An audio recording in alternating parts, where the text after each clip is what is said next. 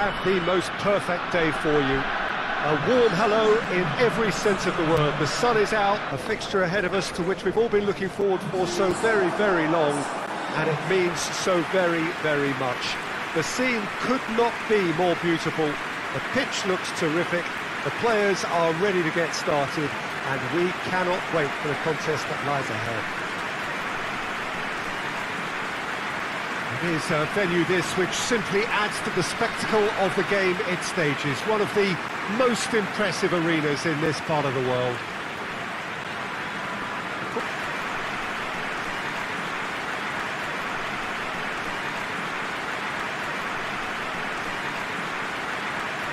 We've been told this is how it looks. It's 4-3-3. Yes, and the importance of this formation is not to allow the midfield three and the attacking three to become too detached from one another.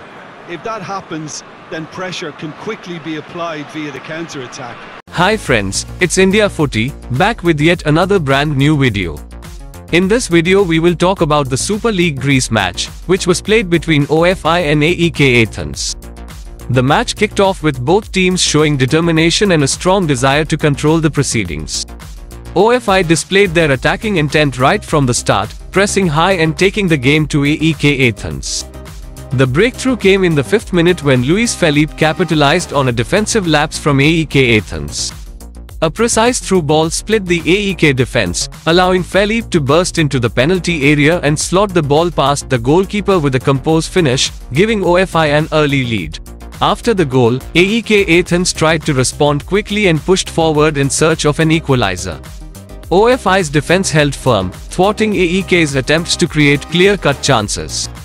The second half saw AEK Athens intensify their efforts to level the score. They dominated possession and constantly tested OFI's defense with quick passing and incisive runs. However, OFI's goalkeeper making several crucial saves to deny AEK Athens. OFI on the other hand, focused on maintaining their lead by defending resolutely and launching counter-attacks when the opportunity arose.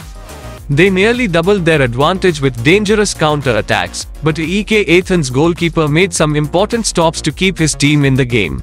As the clock ticked down, AEK Athens threw everything they had into the attack, including sending their defenders forward for set pieces. However, OFI's defense remained unyielding, and they held on to their lead until the final whistle.